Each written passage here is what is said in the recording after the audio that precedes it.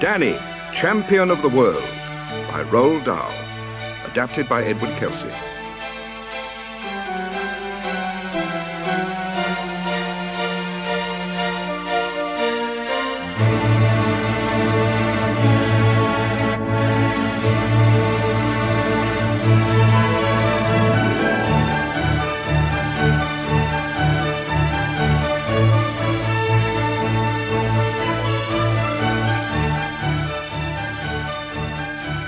My father, without the slightest doubt, was the most marvellous and exciting father any boy ever had. When I was 4 months old, my father was left to look after me all by himself. I had no brothers and sisters, so all through my boyhood there were just the two of us, my father and me. We lived in an old gypsy caravan behind a filling station. My father owned the filling station and the caravan and a small field behind. It was a very small filling station on a small country road surrounded by fields and woody hills. When I was still a baby, my father washed me and fed me and changed my nappies and did all the millions of other things a mother normally does for her child. That is not an easy task for a man, especially when he has to earn his living at the same time by repairing motor car engines and serving customers with petrol.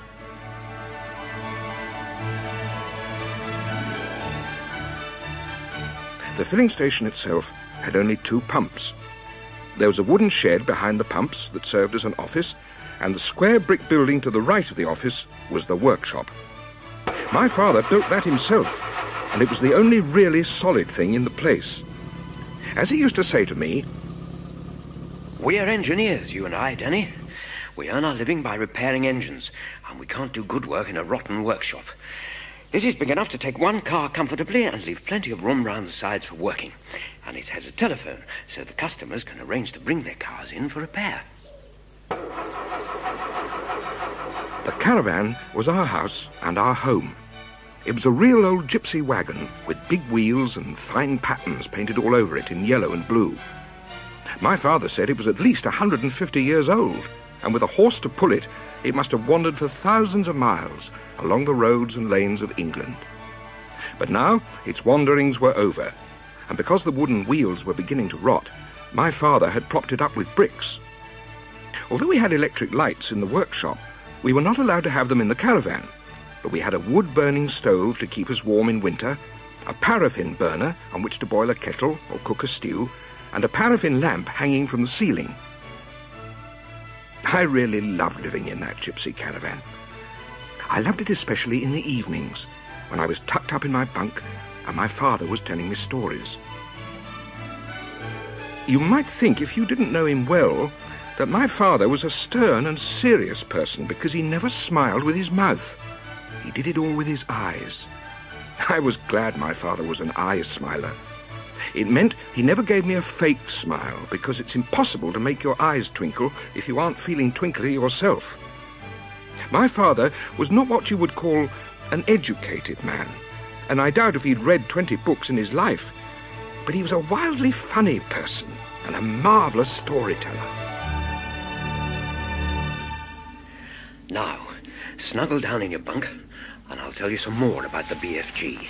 The big friendly giant? Yes, the big friendly giant makes his magic powders out of the dreams the children dream when they're asleep. How? Tell me how, Dad. Dreams, my love, are very mysterious things. They float around in the night air, searching for sleeping people. How does the big friendly giant catch them? A dream makes a tiny little buzzing humming sound, a sound so soft it is impossible for ordinary people to hear it. But the BFG's sense of hearing is absolutely fantastic. He can hear the tread of a ladybird's footsteps as she walks across a leaf. What happens when he catches the dreams? He imprisons them in glass bottles and screws the lids down tight. Does he catch bad dreams as well as good ones? Yes, he catches both, but he only uses the good ones in his powders. What does he do with the bad ones? He explodes them. Have you ever actually seen the big friendly giant? Only once. Where? I was out behind the caravan, and it was a clear moonlit night. And I happened to look up, and suddenly I saw this tremendous tall person running along the crest of the hill. And when he came to the high hawthorn hedge at the end of the field, he just strode over it, as if it wasn't there. Were you frightened, Dad? No, it was a little eerie, but I wasn't frightened. Now go to sleep. Good night. My father was a fine mechanic. People from miles away used to bring their cars to him for repair. He loved engines. A petrol engine, Danny, is sheer magic. Just imagine being able to take 1,000 different bits of metal, and if you fit them all together in a certain way, and then if you feed them a little oil and petrol, and if you press a little switch, suddenly those bits of metal will come to life. It was inevitable that I too should fall in love with engines and cars. My toys were the greasy cogs and springs and pistons that lay around the place, and these were far more fun to play with than most of the plastic stuff children are given these days. I should by law have started school when I was 5. I was in the workshop helping my father fit new brake linings to the rear wheel of a big Ford on my 5th birthday. You know something interesting, Danny? You must be easily the best 5-year-old mechanic in the world. I want to teach you to be a great mechanic. And when you grow up, you will become a famous designing engineer. For that, you will need a really good education. But I don't want to send you to school quite yet. In another 2 years, you will have learned enough here from me to be able to take a small engine to pieces and put it together again all by yourself. After that, you can go to school. So, 2 more years went by. And at the age of 7, I really could take a small engine to pieces and put it together again. The time had come to start school. My school was in the nearest village, 2 miles away.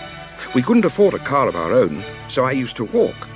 My father came with me, and when school ended in the afternoon, he was always there waiting to walk me home. And so life went on. But I was never bored. It was impossible to be bored in my father's company. He was too sparky a man for that. One windy day, he made me a kite, and we flew it together from the top of the hill behind the filling station. Not long after, on a lovely still evening, when there was no breath of wind anywhere, my father said to me, "This is just the right weather for a fire balloon. Let's make a fire balloon. All we need is some tissue paper, glue, and a bit of thin wire." He made me a magnificent fire balloon in less than 15 minutes. In the opening at the bottom, he tied a ball of cotton wool, and we carried it outside into the field behind the caravan. Hold the sides out as much as you can, Danny. I'll just pour some methylated spirit over the cotton wool. Now, I'll put a match to it. It'll catch fire. No, it won't. Watch. See, she's nearly ready. Can you feel her floating? Yes. Shall we let her go? Not yet. Wait until she's tugging to fly away. She's tugging now. Right. Let her go. It flies! It flies! It flies! Ah, this one's a real beauty. You never know how they're going to turn out until you fly them. She's going up fast now, like a magic fireball in the sky. Will other people see it? Ah, I'm sure they will, Danny. What will they think it is, Dad? A flying saucer. They'll probably call the police. We lost sight of it in the night sky when the flames went out and the balloon started to come down. But the next morning, I went out and searched for it. It had come to no harm, so I carried it home and hung it alongside the kite against a wall in the workshop for another day. You can fly the kite all by yourself any time you like, but you must never fly the fire balloon unless I'm with you. It's extremely dangerous. All right. Promise me you'll never try to fly it alone, Danny. I promise. Then there was the tree house we built high up in the top of the big oak tree, and The bow and arrow, the stilts that made me 10 feet tall, the boomerang that comes back to me and falls at my feet nearly every time I throw it, and Sopo. Sopo, the amazing machine my father made me in secret for my 8th birthday. With 4 wheels, a brake pedal, a steering wheel, a comfortable seat, and a bumper to take the shock of a crash.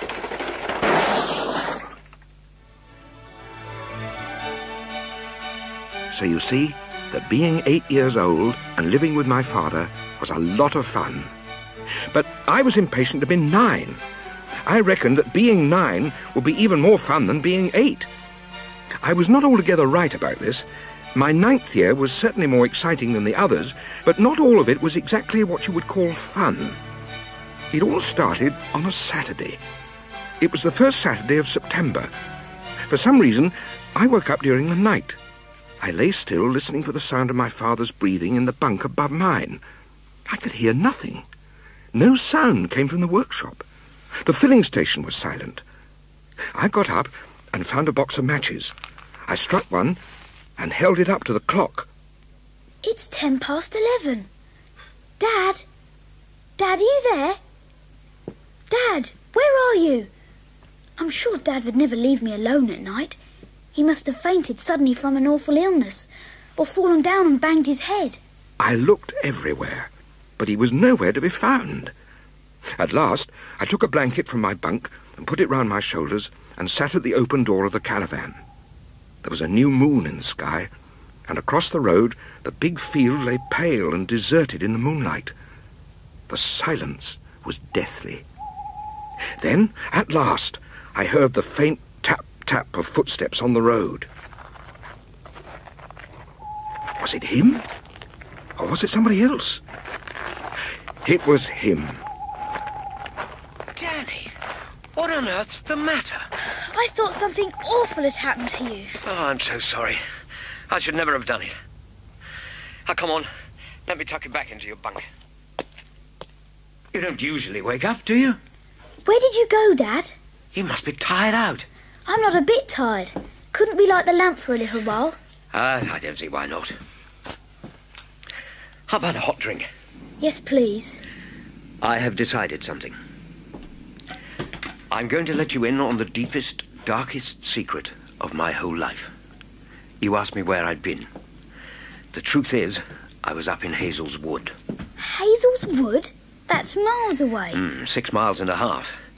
I know I shouldn't have gone, and I'm very, very sorry about it. But I had such a powerful yearning. But why should you want to go all the way up to Hazell's Wood? Do you know what is meant by poaching? Poaching? Not really.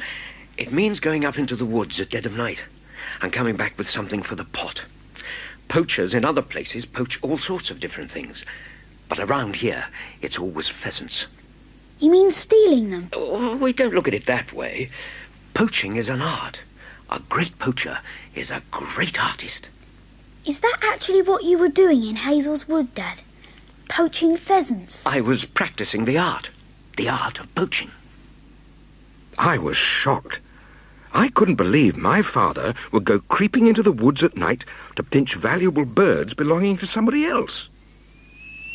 The kettle's boiling. Ah, so it is. I'll make the cocoa. Your granddad, my own dad, was a magnificent and splendiferous poacher. It was he who taught me all about it.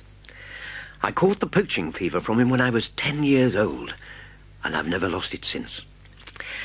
Mind you, in those days, just about every man in our village was out in the woods at night poaching pheasants. And they did it not only because they loved the sport, but because they needed food for their families. When I was a boy, times were bad for a lot of people in England.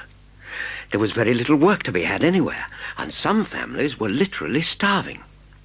Yet a few miles away in the rich man's wood, thousands of pheasants were being fed like kings twice a day. So can you blame my dad for going out occasionally and coming home with a bird or two for the family to eat? No, of course not. But we're not starving here, Dad. Ah, you've missed the point, Danny boy. Poaching is such a fabulous and exciting sport, it gets into your blood, and you can't give it up. Just imagine for a moment that you are all alone up there in the dark wood, and the wood is full of keepers hiding behind the trees, and the keepers have guns. They don't have guns. All keepers have guns, for the foxes and stoats and weasels who go after the pheasants mostly, but they'll always take a pot at a poacher. You're joking. Not at all. But they only do it from behind, only when you're trying to escape. They could go to prison for shooting someone. You could go to prison for poaching. Many's the night when I was a boy. I've gone into the kitchen and seen my old dad lying face down on the table, and Mum standing over him, digging the gun shot pellets out of his backside with a potato knife. It's not true. Towards the end, he was so covered in tiny white scars, he looked exactly like it was snowing. I don't know why I'm laughing. It's not funny. It's horrible. Poacher's bottom, they used to call it, and there wasn't a man in the village who didn't have a bit of it. But my dad was the champion. How's the cocoa? Fine, thank you. If you're hungry, we could have a midnight feast. Could we, Dad? Of course. I'll make some sandwiches. Let me tell you about this phony pheasant shooting business. First of all, it's practiced only by the rich. Only the very rich can afford to rear pheasants just for the fun of shooting them down when they grow up. They are guarded by keepers and fed twice a day on the best corn until they're so fat they can hardly fly. Then beaters are hired who walk through the woods, making as much noise as they can to drive the half-tamed birds towards the half-baked men and their guns. Would you like strawberry jam on one of these? Yes, please. But how do you actually catch the pheasants when you're poaching? Do you have a gun hidden up there? A gun? Real poachers don't shoot pheasants, Danny. You've only got to fire a cap pistol up in those woods and the keepers will be on to you. Then how do you do it? These things are big secrets. Very big secrets indeed. But I reckon if my father could tell them to me, then maybe I can tell them to you. Yes, tell me now. All the best ways of poaching pheasants were discovered by my old dad. He actually kept a flock of prime roosters in the backyard just to practice on. So whenever he thought up a new method of catching pheasants, he tried it out on a rooster first to see if it worked. What are the best ways? Promise you won't tell another soul. I promise. Here's the first big secret. The most important discovery in the whole history of poaching. Pheasants are crazy about raisins. Raisins? You throw a few raisins into a bunch of pheasants and they'll start fighting each other to get at them. My dad discovered that, just as he discovered these other things. Method number 1 is known as the horsehair stopper. And the reason it's such a brilliant method is that it's completely silent. There's no squawking or flapping when the pheasant is caught. How does it work? It's very simple. You soak a few raisins in water overnight to make them plump and soft and juicy. Then you get a bit of stiff horsehair and you cut it up into half-inch lengths and stick one of these lengths through the middle of a raisin so there's just a tiny bit of horsehair sticking out on each side. When evening comes, you creep into the woods and scatter the raisins. Soon along comes a pheasant and gobbles it up. What happens then? Here's what my dad discovered. The horsehair makes the raisins stick in the pheasant's throat. It doesn't hurt him, but after that, believe it or not, the pheasant never moves his feet again. And all you've got to do is nip out quickly from the place where you are hiding and pick him up. Is that really true, Dad? I swear it. That's method number 1. What's number 2? Number 2's a real beauty. It's a flash of pure brilliance. My dad discovered that if he put a little paper hat over a rooster's head and covered its eyes, it wouldn't run away. But, Dad, how do you get a paper hat over a pheasant's head? Listen carefully. First of all, you dig a little hole in the ground. Then you twist a piece of paper into the shape of a cone and fit this into the hole. Then you smear the inside of the cup with glue and drop in a few raisins. When the old pheasant pops his head inside to gobble up the raisins, the next thing he knows, he's got a paper hat stuck over his eyes and he can't see a thing. My dad called it the sticky hat method. Is that the one you used this evening? How many did you get? Well, actually, I didn't get any. I arrived too late. The pheasants were already going up into the trees to roost. That shows how out of practice I am. Was it fun all the same? Marvellous. Absolutely marvellous. Just like the old days. Have you been doing this often after I've gone to sleep, without me knowing it? No. Tonight was the first time for 9 years. When your mother died, I made a vow to give up poaching until you were old enough to be left alone at nights. But this evening, I had such a tremendous longing to go up into the woods again. I just couldn't stop myself. If you ever want to go again, I won't mind. Do you really mean that? Yes, so long as you tell me beforehand. Good boy. And we'll have roast pheasant for supper whenever you want it. And one day, Dad, will you take me with you? I reckon you're a bit young. I wouldn't want you to get peppered with buckshot in the backside at your age. Your dad took you at my age. We'll see how it goes. Yes. I wouldn't want to take you with me until I'm right back in my old form. No. Would you mind if I went out next Saturday night? You mean poaching? Yes. Will it be Hazell's Wood again? It'll always be Hazell's Wood. First, because that's where all the pheasants are. And second, because I don't like Mr. Hazell one little bit, and it's a pleasure to poach his birds.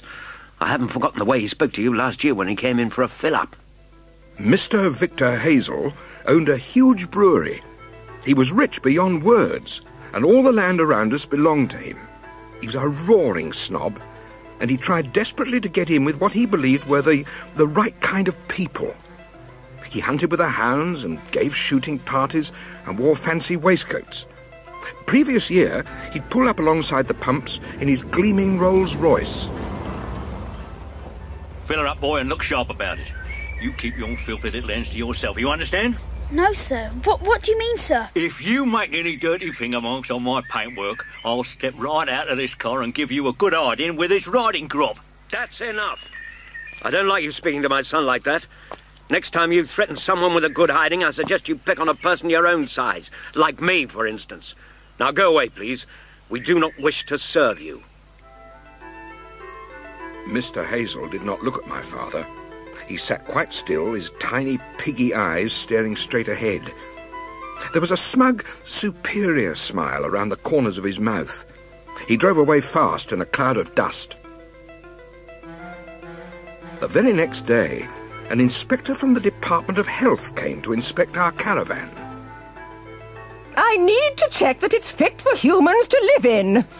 We don't allow people to live in dirty, broken-down shacks these days. The inspector had to admit that there was nothing wrong with our caravan, but hardly a week went by without some local official dropping in to check up on one thing or another.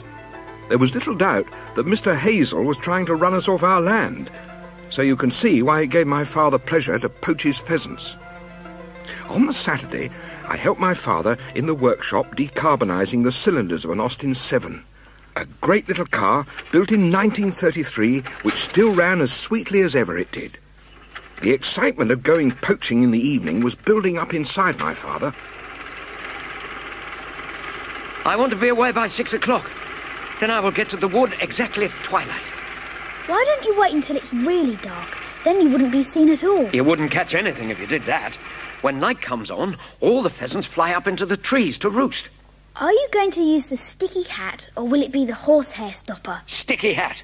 I'm very fond of sticky hat. You will be all right, won't you, Dad? Oh, don't worry about me. There aren't many keepers in Hazell's Wood nowadays. Not too many at all. At 6 o'clock precisely, my father kissed me goodbye. Promise not to wait up for me, Danny. Put yourself to bed at 8 and go to sleep. He set off down the road with that long, loping stride all countrymen have, who are used to covering great distances on foot, and disappeared round a bend in the road. I tried to do some homework, but it was impossible to keep my mind on it. I pictured my father in his old navy blue sweater and peaked cap, walking soft-footed up the track towards the wood. He wore the sweater because navy blue hardly showed up in the dark, and the peak of the cap cast a shadow over the face. I closed my books and went to bed instead. I left the lamp burning and soon fell asleep. When I opened my eyes again, the clock said 10 minutes past 2. 10 minutes past 2? He'd promised he'd be home by 10:30 at the latest. He's been gone over 8 hours now. Perhaps the keepers have shot him up so badly he can't walk. Perhaps he's lying in the wood bleeding to death. I must get dressed. I must go and find him. I ran across to the workshop to get a torch. The moon had long disappeared, but the sky was clear. There was no wind, no sound of any kind. To my right lay the lonely road that led to the dangerous wood 6.5 miles away. It's going to be a hard slog. But why shouldn't I go in the baby Austin? I know how to drive. Dad lets me move the cars around the workshop in first gear. I'll get to the wood much quicker if I go by car. This is an emergency. I opened the double doors of the workshop and got into the driver's seat of the baby Austin and pressed the starter. I pressed down the clutch pedal and pushed the gear lever into first. I I released the clutch very slowly. At the same time, I pressed down just a fraction of an inch on the accelerator, and stealthily, oh, most wonderfully, the little car began to steal into motion. We crept out of the filling station onto the dark, deserted road. I won't pretend I wasn't frightened, but mixed in with the awful fear was a glorious feeling of excitement. The road seemed awfully narrow in the dark. I must change into second gear or the engine will get too hot. Here goes. How fast am I going? 15 miles an hour.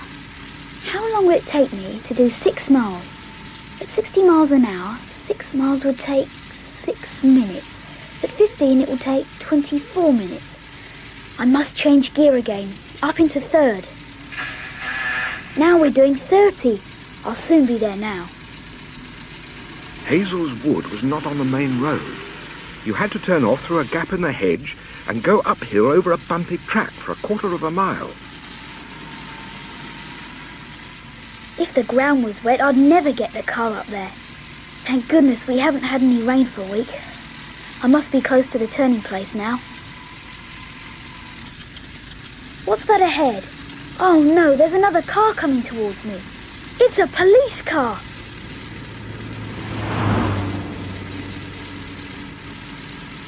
That was close. The police car went past me like a bullet. I was certain they would stop. Any policeman in the world would stop if he suddenly passed a small boy in a tiny car chugging along a lonely road at 2:30 in the morning. All at once, I came to the turning.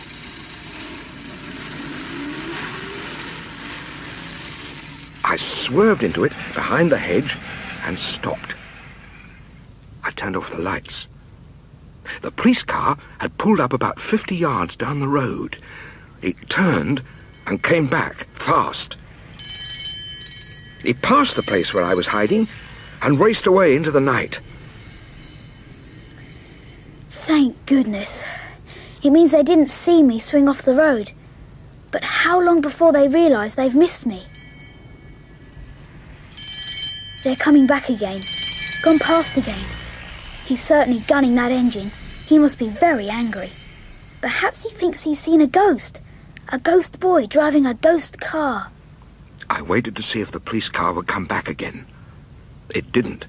So I switched my lights on again and pressed the starter. I drove very slowly along the bumpy track.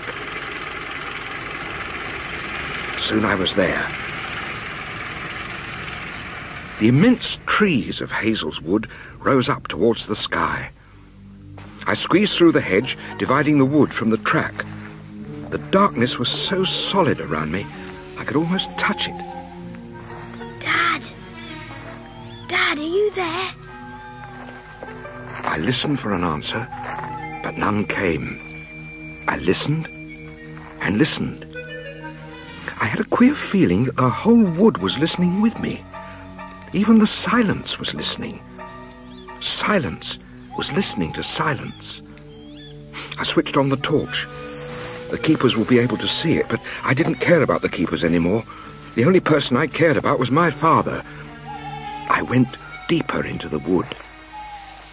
Dad! Dad, it's Danny! Are you there? Oh, Dad, please tell me where you are. Please answer me.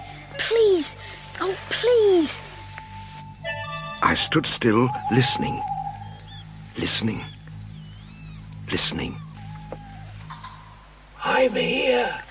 Dad, it's Danny. Where are you? Over here. Where are you, Danny? I'm here, Dad. I'm coming. Stop. Danny, stop. Where are you, Dad? I'm down here. Come forward slowly, but be careful. Don't fall in. Dad! Hello, my marvellous darling. Thank you for coming. Are you all right, Dad? My ankle seems to be broken. It happened when I fell into this pit. It's deep.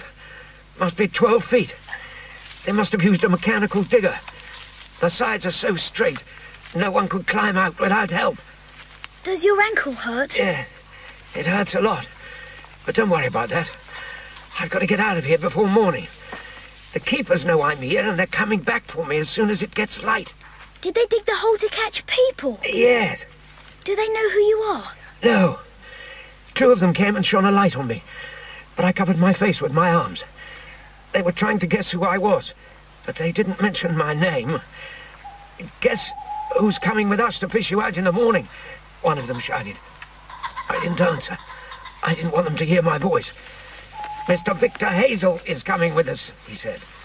I hate to think what he's going to do when he gets his hands on you. Then they laughed and went away.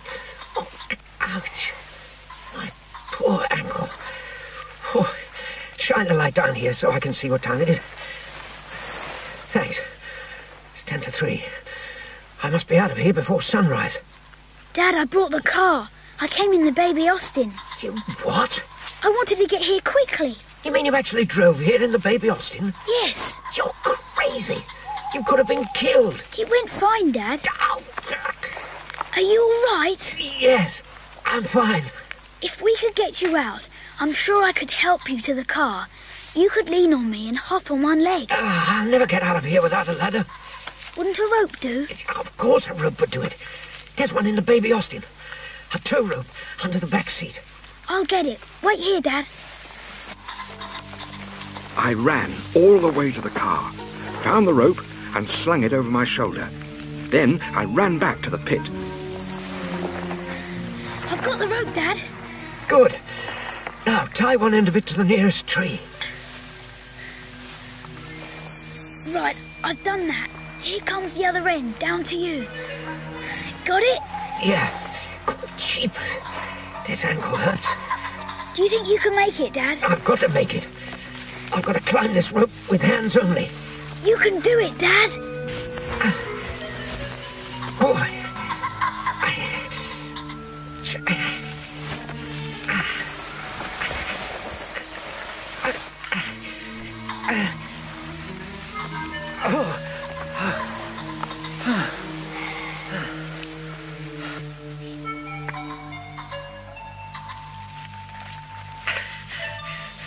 Now, help me up, Danny.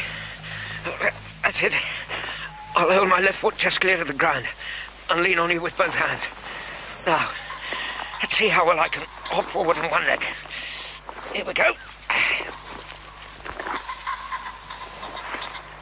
Does it hurt terribly, Dad? It does when I hop.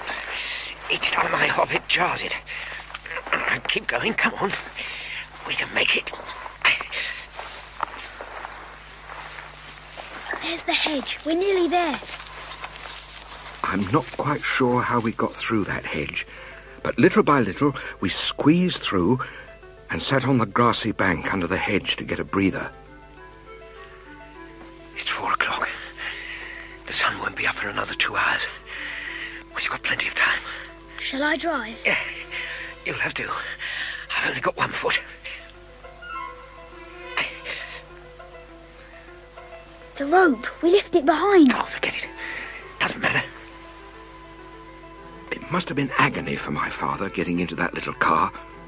I got into the driver's seat beside him and drove back to the filling station. I'll have to go to hospital with this ankle. How long will he be in hospital? Oh, don't worry. I'll be home before evening. Should we go to the hospital now? No. I'll just lie down on the floor of the workshop and wait till it's time to call Doc Spencer. He'll arrange everything. What will you tell him, Dad? I mean, about how it happened. I'll tell him the truth. Doc Spencer is my friend. I helped my father into the workshop and made him comfortable as possible with blankets on the floor.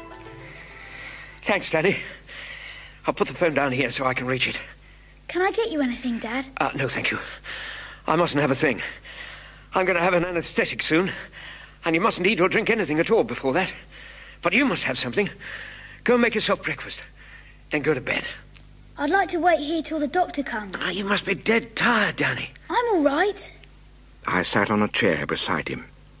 He seemed to doze off, and I must have gone to sleep too, because the next thing I heard was Doc Spencer. Well, my goodness me, William. What on earth have you been up to? My father once told me that Doc Spencer had been looking after the people of our district for nearly 45 years. He was over 70 now, and could have retired long ago, but he didn't want to retire, and his patients didn't want him to either. He was a tiny man, with a face as brown and wrinkled as a shriveled apple. He was some sort of elf, I used to think to myself. Nobody feared him. Many people loved him. He peered at my father through steel-rimmed spectacles. Which ankle? The left one. Oh, let's have a look at it then. Oh, it's a nasty one. We've got to get you into hospital right away. May I use your phone? He called the hospital and asked for an ambulance. And then he came back to my father. How on earth did you do it, William? Did you fall down the steps of that crazy caravan? No. As a matter of fact, I was mooching around up in Hazell's Wood. Yes, I see. What's it like up there these days? Plenty of pheasants? Stacks of them. It's a great game. I only wish I was young enough to have another go at it. You didn't know I used to do a bit of poaching myself, did you, Danny? No. Many a night. After evening surgery was over, I used to slip out to one of my secret places. Sometimes it was pheasant. Other times it was trout. Which method did you use for the pheasants? Oh, gin and raisins. You used to soak the raisins in gin for a week and then scatter them in the woods. It doesn't work. No, it doesn't. But it was enormous fun. And I was hot stuff with trout. Do you know how to catch a trout, Danny? Without using a rod and line?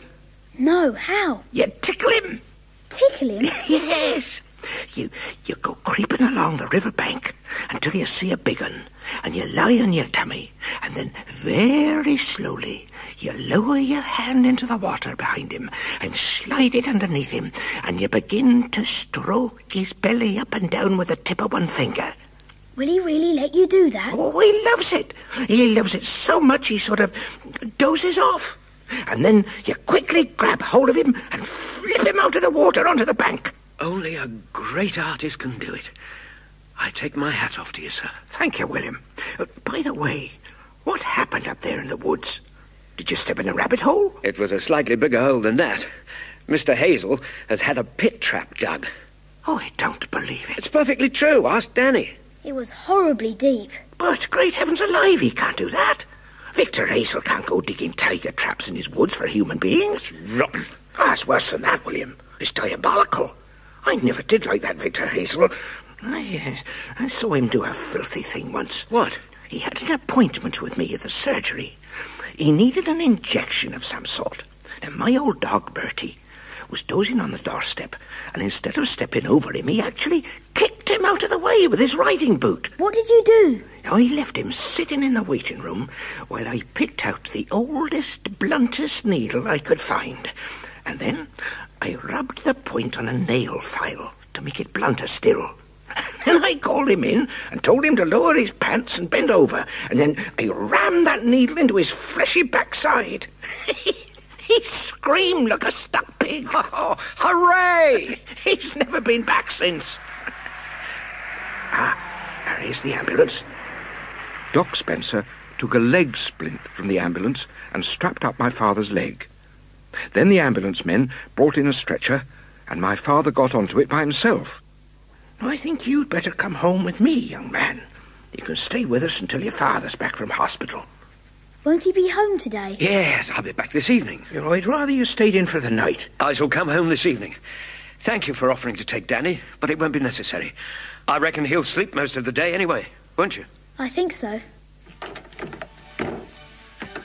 They carried my father into the ambulance, and I watched the big white thing drive out of the filling station.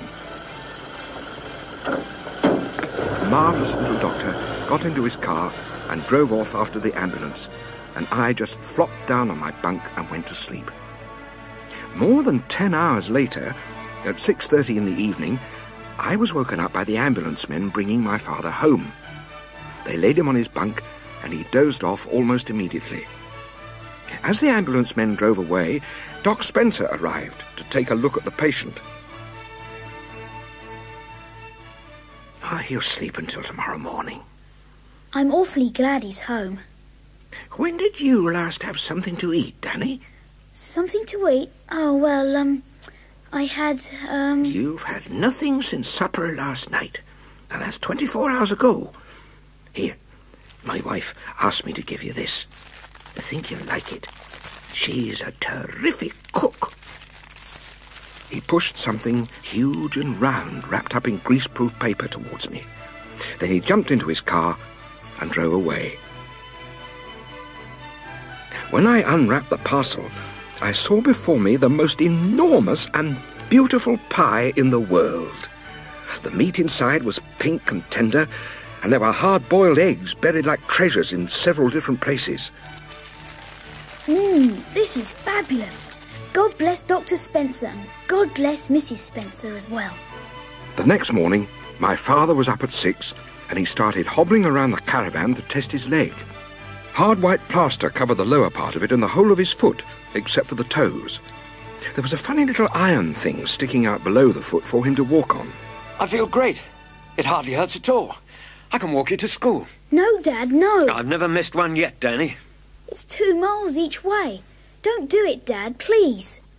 So that day, I went to school alone. But he insisted on coming with me the next day. He walked a bit stiff-legged, but he moved as fast as ever, and the metal thing went clink on the road every time he put it down. And so life at the filling station returned to normal. Or anyway, nearly to normal. A change had come over my father. Something seemed to be worrying him quite a lot. About 10 days after his return from hospital, we sat on the platform of the caravan after supper. The September evening was warm and beautiful and very still. You know what makes me so hopping mad, Danny? I get up in the mornings feeling pretty good.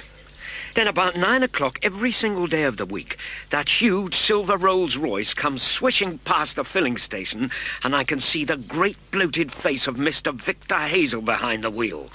There's a sneer under his nose, and although I only see him for 3 seconds, it makes me madder than mackerel. I don't blame you. Now, I'll tell you something interesting. The shooting season for pheasants starts on Saturday. It always starts on the 1st of October, and every year Mr. Hazell celebrates the occasion by giving a grand opening day shooting party. Do lots of people come? Oh, hundreds. Dukes and lords, barons and baronets, wealthy businessmen and all the fancy folk in the county. But they don't come because they like Mr. Hazell. Secretly, they think he's a nasty piece of work. Then why do they come, Dad? Because it's the best pheasant shoot in the south of England. But to Mr. Hazell, it is the greatest day in the year, and he's willing to pay almost anything to make it a success. And do you know why?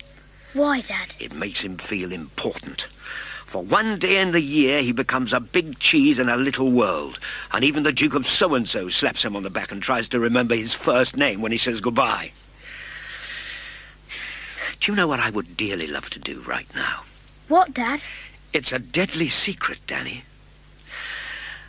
I would like to find a way of poaching so many pheasants from Hazell's wood that there wouldn't be any left for the big opening day shoot on October the 1st. Dad, no! Shh! Listen. If only I could find a way of knocking off a couple of 100 birds all in one go, then Mr. Hazell's party would be the biggest washout in history. 200? That's impossible. Just imagine, Danny. What a triumph. What a glorious victory it would be. All the dukes and lords and famous men would arrive in their big cars. Out they would all go with their guns under their arms, and there wouldn't be a single pheasant to be found anywhere. And Mr. Victor Hazell's face would be redder than a boiled beetroot. Now, wouldn't that be the most fantastic, marvellous thing if we could pull it off? Yes. Yeah, but how? How could it be done? There's no way, Dad. I know. It's the keepers that make it so difficult. Do they stay right through the night? No, they go off home as soon as all the pheasants are safely up in the trees roosting. But nobody's ever discovered a way of poaching a roosting pheasant. Not even my own dad, who was the greatest expert in the world. Now, it's about your bedtime. Off you go and I'll come in and tell you a story. 5 minutes later, I was lying on my bunk in my pyjamas. My father came in, lit the oil lamp hanging from the ceiling. It was getting dark earlier now. All right, what sort of story shall we have tonight? Dad, wait a minute. What is it? I've just had a bit of an idea.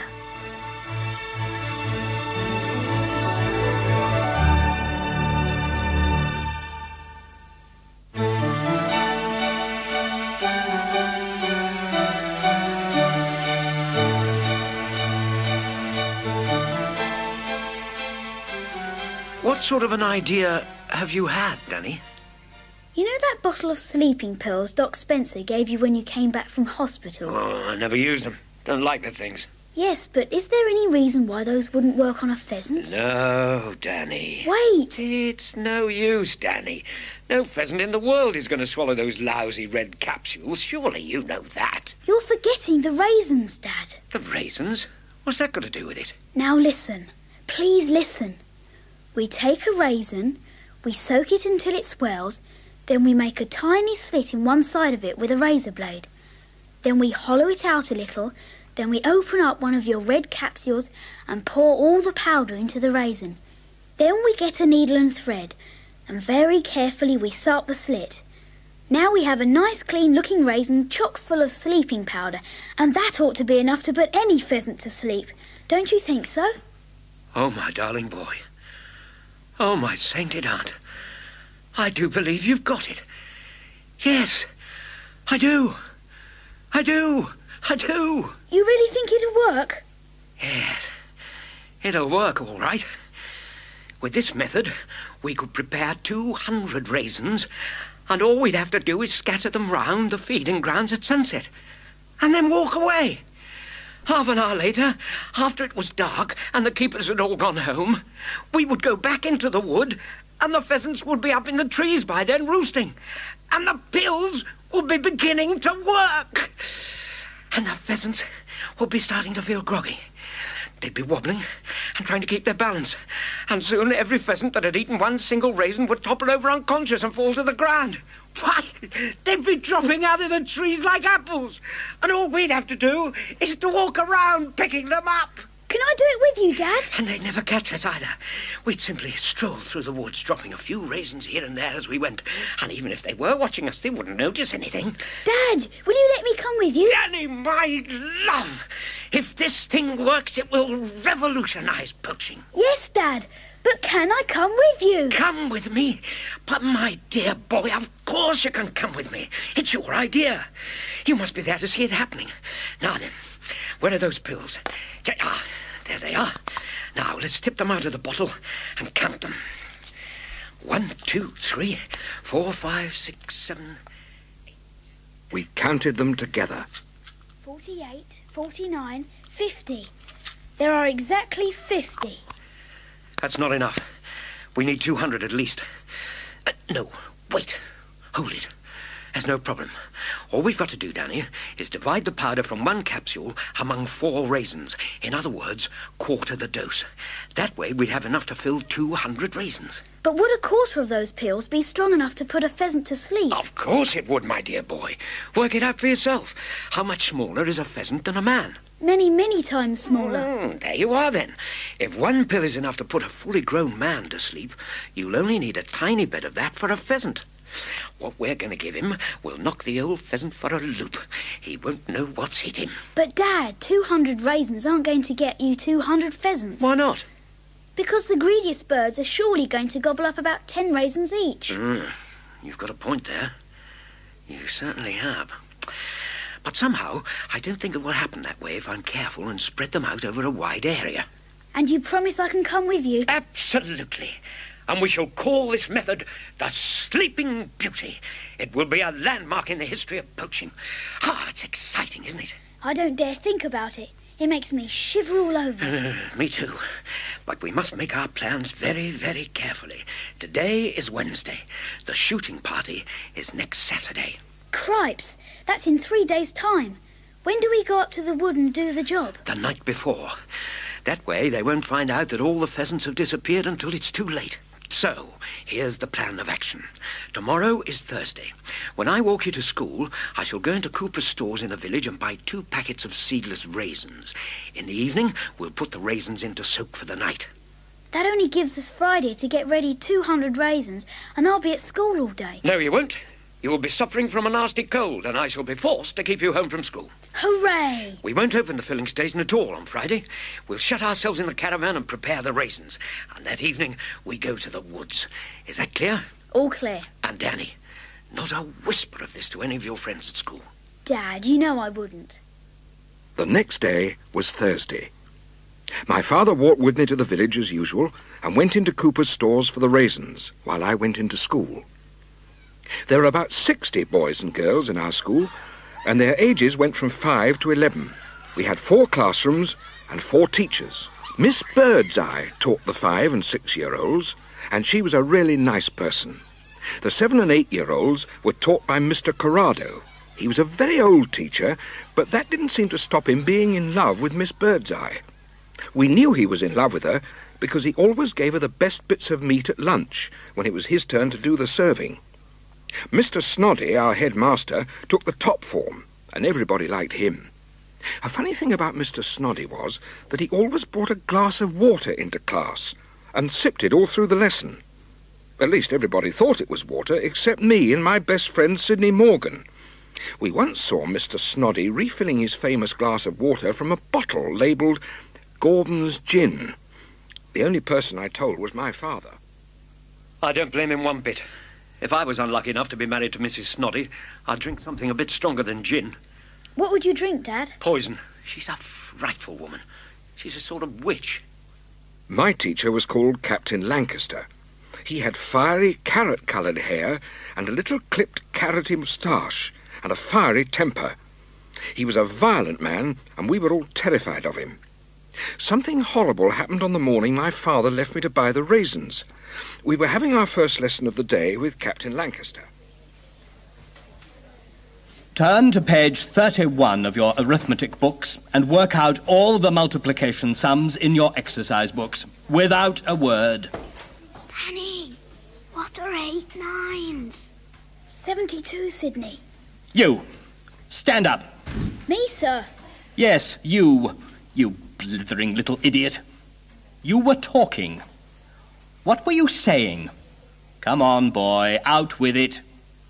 Are you refusing to answer me? Please, sir, it was my fault. I asked him a question. Oh, you did you? Stand up. And what exactly did you ask him? I asked him, what are 8 9s? And I suppose you answered him. Did you answer him or didn't you? Speak up, boy. Yes, sir. So, you were cheating. Both of you were cheating. Cheating is a repulsive habit, practiced by gutter snipes and dandy prats. You may be permitted to cheat and lie and swindle in your own homes, but I will not put up with it here. I'm not a cheat. You are not only a cheat, but you are insolent. Come up here, both of you. Now, you know what this is, don't you? This long white cane. You first. Hold out your hand. Oh, that fearful, searing, burning pain across my hand. Why didn't it go away? I glanced at Sidney. He was doing just the same as me, squeezing his hand between his legs and making the most awful face. Go and sit down, both of you, and get on with your work. And let us have no more cheating. I looked at my hand. There was a long, ugly scarlet mark right across the palm. My fingers moved all right, but it hurt to move them. When I got home from school that afternoon, I helped my father put the raisins into a bowl of water to soak. Hey, Danny, what's happened to your hand? It's nothing. Who did it? Was it Captain Lancaster? Yes, Dad, but it's nothing. What happened? Tell me exactly what happened. I told him everything. He stood there, his face going whiter and whiter. I'll kill him. I swear I'll kill him. Forget it, Dad. Where are you going? I'm going straight to Captain Lancaster's house and I'm going to beat the daylights out of him. No, it'll ruin everything. It'll only make it worse. It's revolting. I bet they did it to you when you were at school. Of course they did. And I bet your dad didn't go rushing to beat the daylights out of the teacher who did it. No, Danny, he didn't. I'm going to put the raisins into soak now. And don't forget that tomorrow I have a nasty cold and I won't be going to school. Yes, that's right. We've got 200 raisins to fill. So we have. My father woke me at 6 o'clock next morning. It was the day I longed for and the day I dreaded. There weren't just butterflies in my stomach, there were snakes. The raisins were plump and soft and swollen. I slit them while my father opened the capsules and put a quarter of the white powder each contained into one of the raisins. Then each raisin was sewn up with a needle and cotton. Ah, your mother was wonderful at sewing things. She'd have had these raisins done in no time. When Mum was here, Dad, did you go out very often at night? You mean poaching? Yes. Often. At least twice a week. Didn't she mind? Mind? Of course she didn't mind. She came with me.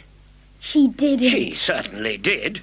Every single time until just before you were born. She had to stop then. She said she couldn't run fast enough. Weren't you afraid she might get shot up? Yes, Danny, I was. But it was marvellous to have her along. Well, it's time we took a break and had a bit of lunch.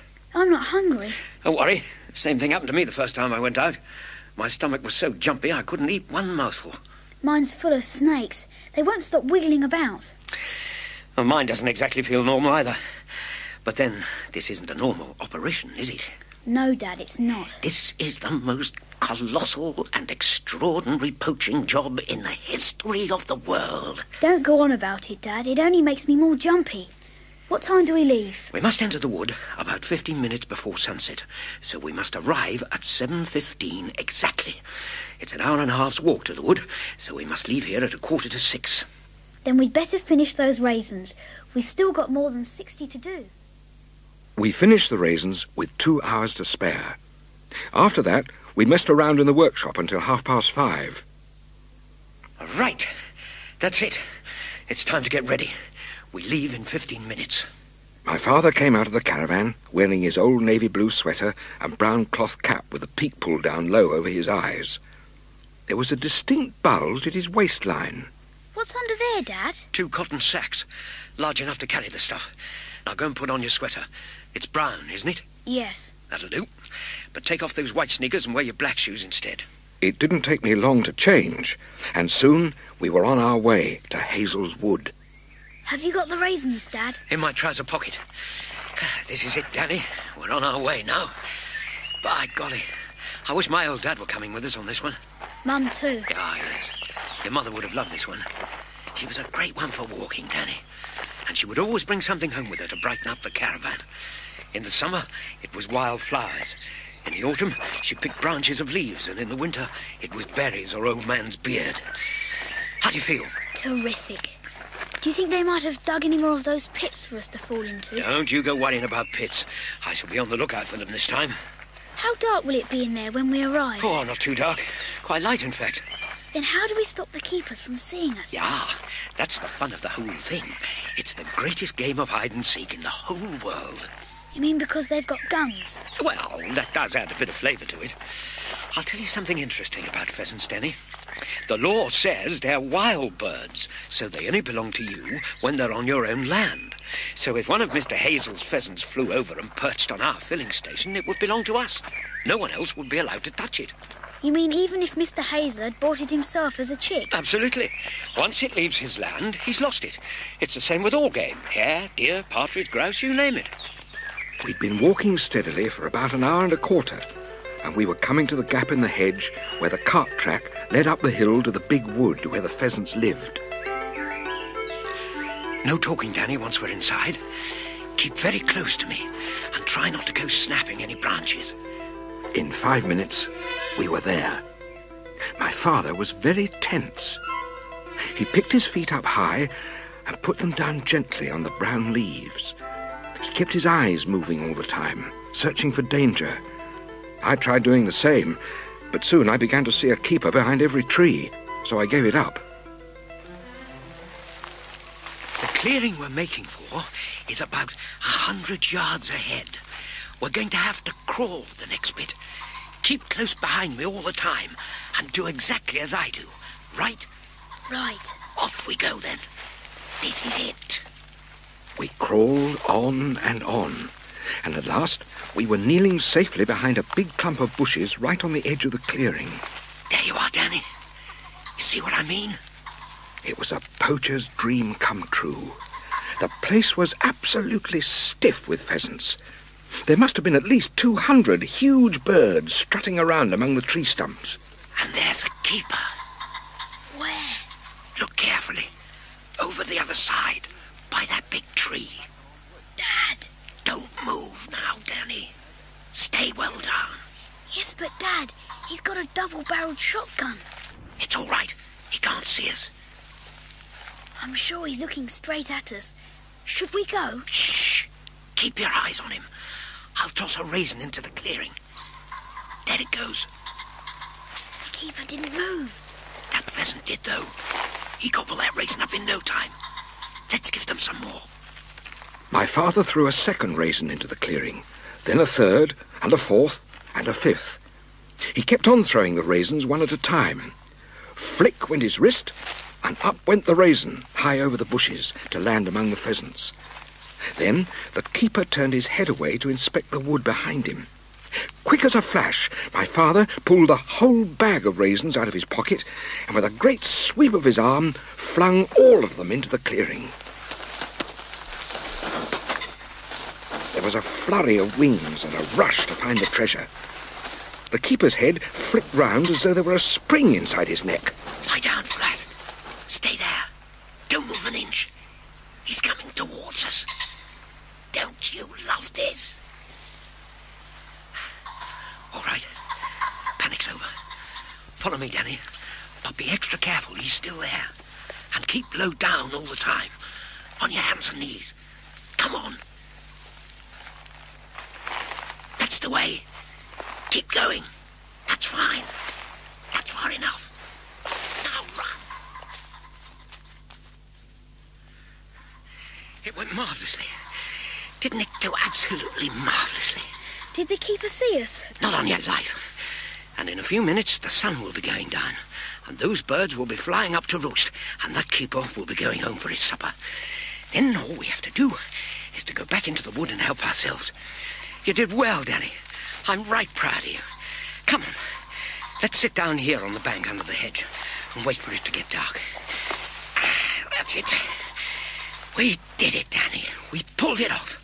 Doesn't that make you feel good? Terrific. But it was a bit scary while it lasted. Ah, but that's what poaching's all about. It scares the pants off us. That's why we love it. How long does a sleeping pill take to work? I imagine it's about half an hour. It might be different with pheasants, though, Dad. It might. We've got to wait a while anyway, to give the keepers time to go home. They'll be off as soon as it gets dark. Look out. There's someone coming. It's another keeper. Just sit tight and don't say a word. Good evening. I know you. I know the both of you. You're from the filling station, right? You're from the filling station and that's your boy and you live in that filthy old caravan, right? What are we playing at? 20 questions? Beat it! Go on! Get out! This happens to be a public footpath. Kindly do not molest us. You're loitering with intent to commit a nuisance. I could run you in for that. No, you couldn't. I see you broke your foot. You didn't by any chance fall into a hole in the ground, did you? Up you get, Danny. It's been a nice walk, but it's time we went home for supper. Come along, we'll leave this gentleman to mind his own business. That's the head keeper, Danny. His name is Rabbits. Do we have to go home, Dad? Home? My dear boy, we're just beginning. Come in here, over this gate and into the field. Mr. Rabbits is also due for his supper. We'll hide here until he goes by. We have to be careful of his dog. When they come by, hold your breath and don't move a muscle. Won't the dogs smell us out anyway? No, there's no wind to carry the scent. Look out, here they come.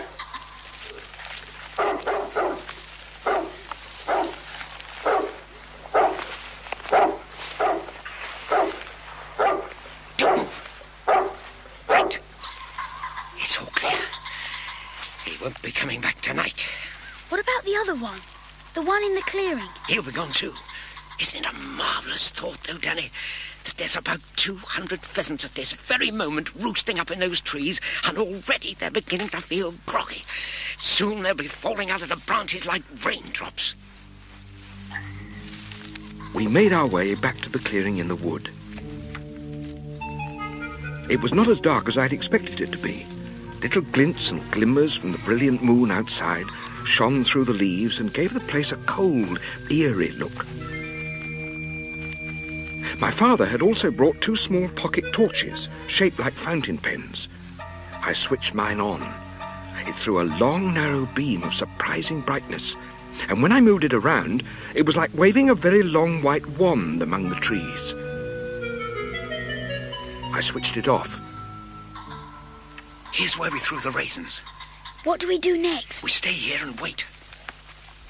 Are all the pheasants roosting? Yes, they're all around us. They don't go far. Could I see them if I shone my light up into the branches? No, they hide in among the leaves. Danny? Yes, Dad? I've been wondering how a bird manages to keep its balance sitting on a branch when it's asleep. I don't know. Why? It's very peculiar. What's peculiar? It's peculiar that a bird doesn't topple off its perch as soon as it goes to sleep. After all, if we were sitting on a branch and we went to sleep, we would fall off at once, wouldn't we? Birds have claws and long toes, Dad. I expect they held on with those. I know that, Danny. But I still don't understand why the toes keep gripping the perch once the bird is asleep. Surely everything goes limp when you go to sleep. And I was thinking that if a bird can keep its balance when it's asleep, then surely there isn't any reason why the pill should make it fall down. It's doped. Surely it will fall down if it's doped. But isn't that simply a deeper sort of sleep? Why should we expect it to fall down just because it's in a deeper sleep? I should have tested it with the roosters. My dad would have tested it with roosters before he did anything else. What was that? Shh. There's another. They're pheasants. Wait. They must be pheasants, Dad. You may be right, Danny. Switch on your torch and let's have a look. Where were they? Over here, Dad. 2 of them were over here. I thought they were this way. Keep looking, they can't be far. I can't find anything. Here's one. Shine your torch closer. Look at that. It's doped to high heaven. It won't wake up for a week. There's another. 2 more. Jeepers. All around us, the pheasants were starting to rain down out of the trees. We began rushing round madly in the dark, sweeping the ground with our torches. My father was standing on the edge of the clearing with the moonlight streaming down all over him, a great bunch of pheasants in each hand. His face was bright, his eyes big and bright and wonderful, and he was staring around him like a child who's just discovered that the whole world is made of chocolate. It was easy to find them now. There were 1 or 2 lying under every tree. My father was in a whirl of excitement now, dashing about like a mad ghost under the trees. I could see the beam of his torch waving around in the dark, and every time he found a bird, he gave a little yelp of triumph. Hey, Danny. Yes, I'm over here. What do you think the great Mr. Victor Hazell would say if he could see this? Don't talk about it. There don't seem to be any more birds falling now. Keep searching. There's plenty more on the ground. Don't you think we ought to get out while the going's good? Never. Not on your life. Come on, pile them up. It looks like a bonfire of pheasants. It's a miracle. It's an absolute miracle. Shouldn't we take just about 6 each and get out quick? I would like to count them, Danny. Dad, not now. I must count them. Can't we do that later? 1, 2, 3, 4. He began counting them very carefully, picking up each bird in turn and laying it carefully to one side. The moon was directly overhead now, and the whole clearing was brilliantly lit up. 117, 118, 119, 120. It's an all-time record. The most my dad ever got was 15, and he was drunk for a week afterwards. But this, my dear boy, is an all-time world record. I expect it is. And you did it, Danny. The whole thing was your idea in the first place. I didn't do it, Dad. Oh, yes, you did. And you know what that makes you, my dear boy? It makes you the champion of the world. Now, Let's fill up our sacks. Here's one for you. Come on, fill it up quick. You don't think that head keeper is watching us this very moment from behind a tree? Nah, no chance. If he's anywhere, he'll be down at the filling station waiting to catch us coming home with the loot. We can't possibly carry this lot all the way home. Of course not. There'll be a taxi waiting for us on the track outside the wood. A taxi? My dad always made use of a taxi on a big job.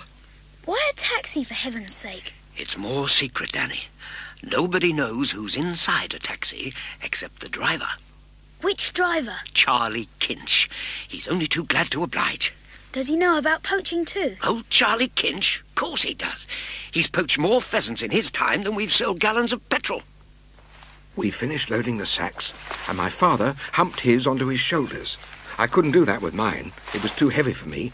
So I dragged it over the dried leaves to the edge of the wood. My father peered through the hedge. Charlie, boy. Hello? What's all this, then? How about it, Charlie?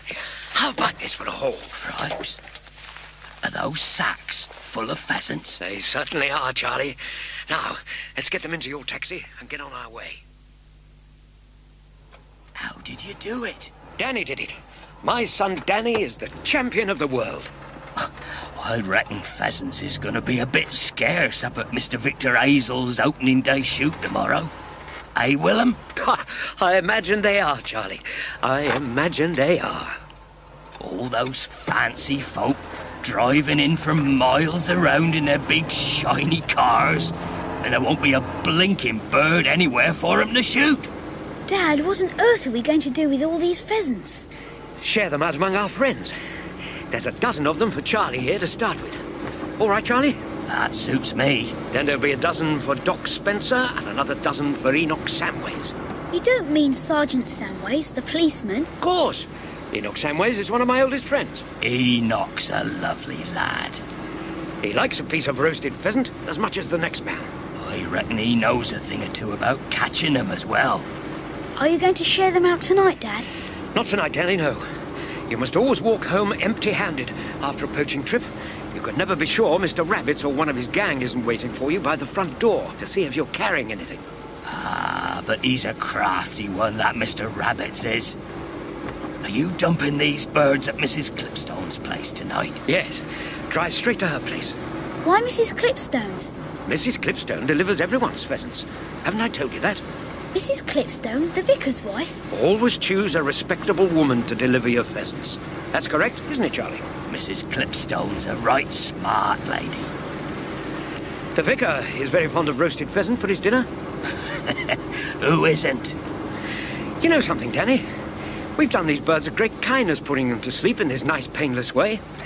They'd have had a nasty time of it tomorrow if we hadn't got them first. Oh, rotten shots most of them fellows are. At least half the birds finish up winged and wounded. The taxi swung in through the gates of the vicarage.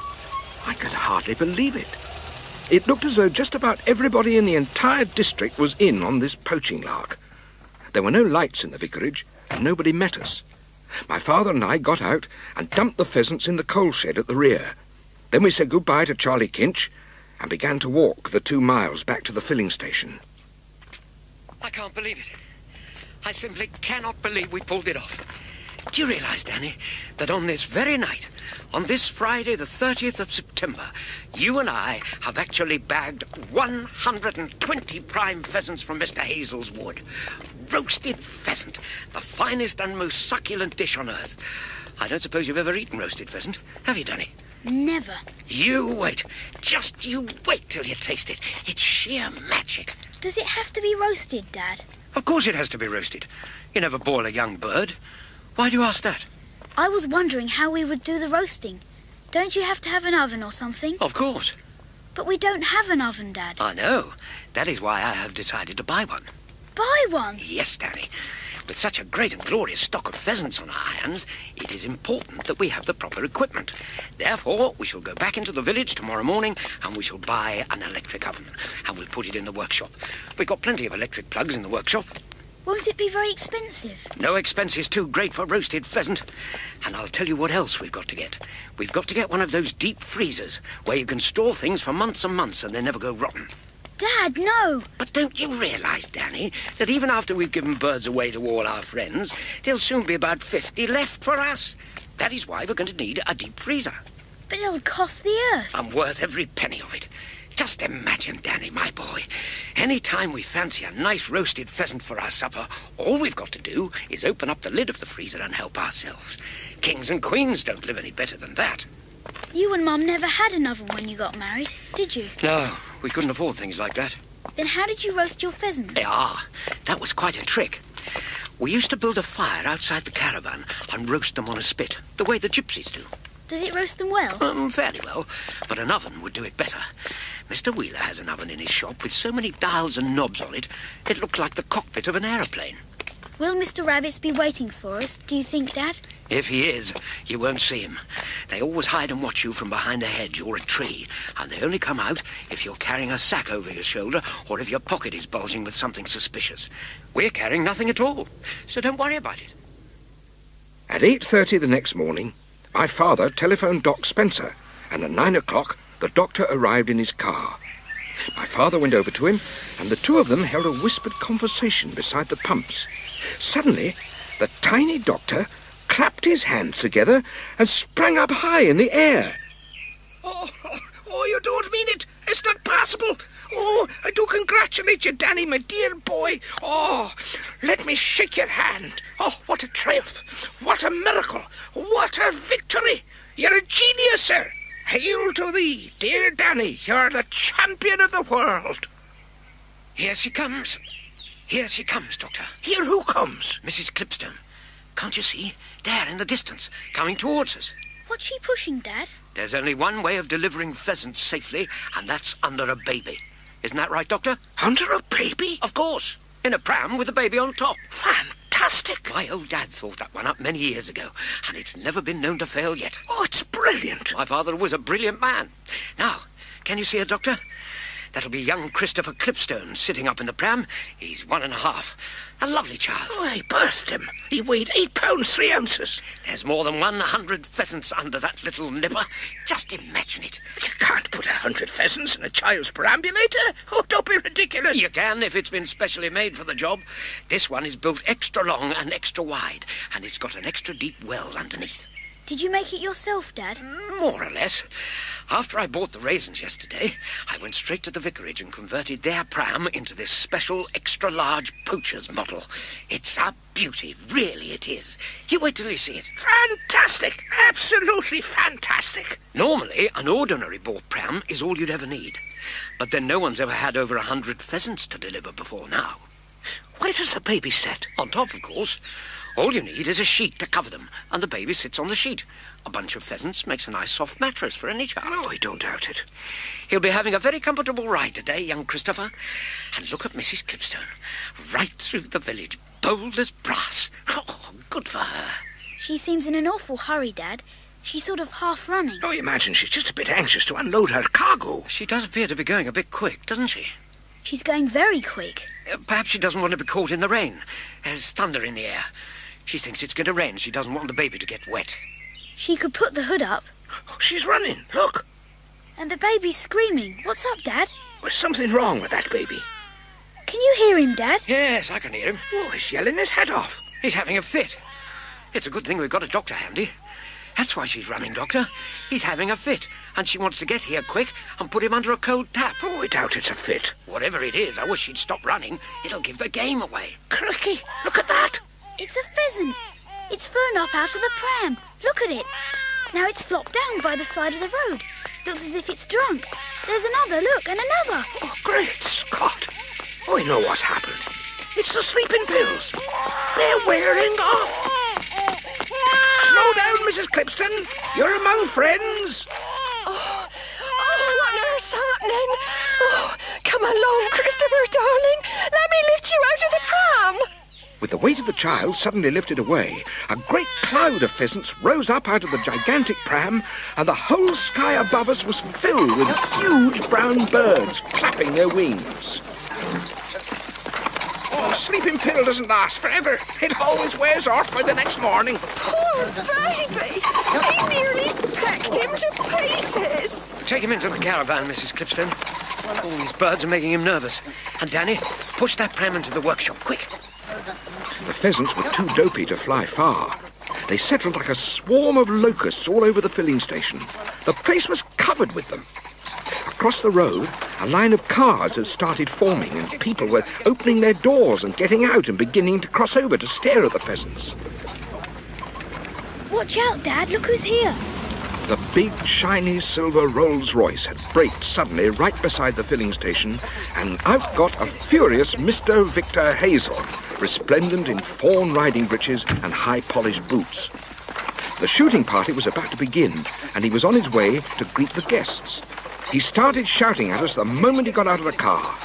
Words came out of his mouth that I had never heard, and hoped never to hear again. At last, my father got a word in. But they're not your pheasants, they're mine. Don't lie to me, man. I'm the only person round here who has pheasants. They are on my land. And so long as they stay on my land, they belong to me. Don't you know the rules, you bloated old blue-faced baboon? At this point, pedalling grandly towards us on his black bicycle, came the arm of the law, in the shape of Sergeant Enoch Samways. Well, what if I may ask is happening round here? I'll tell you what's happening round here. These are my pheasants, and this rogue has enticed them out of my woods onto his filthy little filling station. Enticed? Enticed them, did you say? Of course he enticed them. Well, now, this is a very interesting accusation, because I ain't never heard of nobody enticing a pheasant across 6 miles of fields and open countryside. Do you have any evidence to support this accusation? The evidence is all around you. Mr. Hazell, surely you know how these pheasants came here. They knew they were going to be shot today if they stayed in your wood, so they flew in here till the shooting was over. Rubbish. It's not rubbish at all. They are extremely intelligent birds, pheasants. Isn't that so, Doctor? Oh, they have tremendous brain power. They know exactly what's going on. You are scoundrels, both of you. You are rapscallions of the worst kind. Now then. Insults aren't going to get us nowhere. I suggest that we all make a big effort to drive these birds over the road onto Mr. Hazell's land. It'll be a step in the right direction. Get on with it, then. How about you, Willem? Are you agreeable to this action? I think it's a splendid idea. I'll be glad to help, and so will Danny. Come on, my lads. Let's push these lazy birds over the road. In order to fly across the road, the birds first had to fly over Mr. Hazell's Rolls-Royce, which lay right in their path with its door still open. Most of the pheasants were too dopey to manage this, so down they came again, smack on top of the great silver car. In less than a minute, the Rolls was festooned with pheasants, all scratching and scrabbling and making their disgusting runny messes over the shiny silver paint. At least a dozen flew right inside through the open door. Get those birds off my car. They're ruining the paintwork. Ah, I see what you mean. Beastly, dirty birds, pheasants are. Why don't you just hop in quick and drive away fast? They'll have to get off then, won't they? Ah, that's the way, sir. Drive on. Get going quick. There's no time to lose. Ignore them pheasants inside, Mr. Hazell, and accelerate that engine. The great Rolls shot off down the road with clouds of pheasants rising up from it in all directions. Then an extraordinary thing happened. The pheasants stayed up in the air and kept on flying.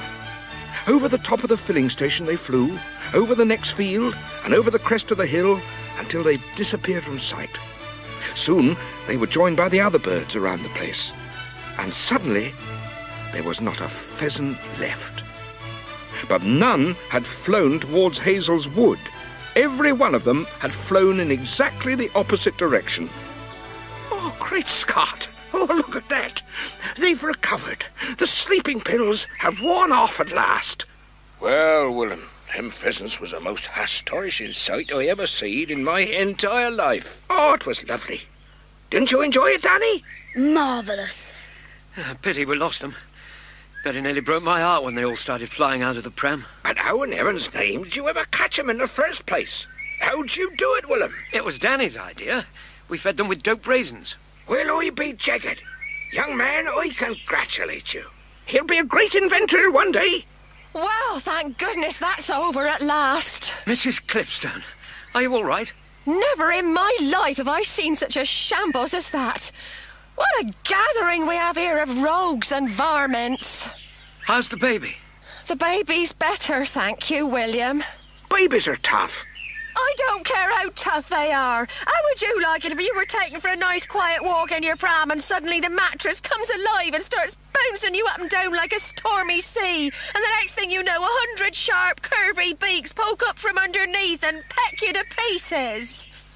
Oh, well, ladies and gents, I must be off. Thanks very much for your help. I wouldn't have missed this one for all the tea in China. But it did sadden me to see all those lovely birds go slipping through our fingers. It's going to sadden the vicar a lot more than it saddens you. Ever since he got out of bed this morning, he's talked about nothing except the lovely roast pheasant he's going to have for his dinner tonight. Come with me, all of you. I've got something to show you in the workshop. There we are. 6 magnificent pheasants. How's that? 2 for you, Grace, to keep the vicar in a good mood.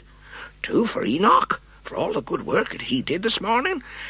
And 2 for William and Danny, who deserve them most of all. But what about you, Doctor? Oh, my wife has enough to do without plucking pheasants all day long. But how on earth did you get them? I had a hunch that some of the birds would eat more than one raisin and so get a heavier dose of sleeping pills and never wake up. So while you were chasing the birds onto Hazel's rolls, I looked in the bottom of the pram and found these birds still there. Absolutely amazing. Marvellous. Oh, you lovely man. It was all over now. Mrs. Clipstone was taken home with Christopher and her pheasants in the doctor's car, and Sergeant Samways pedalled off with head high and back straight as though he were riding a fine thoroughbred mare instead of an old black bike. Well, Danny, that's that. It was fun, Dad. I know it was. I really loved it. So did I, Danny. Maybe we should lock the pumps and take a holiday for the rest of the day. But we always stay open on Saturdays. Maybe it's time we didn't. We could do something more interesting. I know a small wood of larch trees. It's a very quiet place, and a stream runs through it. It's full of trout. Oh, could we? Could we go there, Dad? Why not? We could try tickling them the way Doc Spencer told us. And after that, there would be something else after that. And after that. Ah, yes. And something else again. Because what I've been trying to tell you all along is that my father, without the slightest doubt, was the most marvellous and exciting father a boy ever had.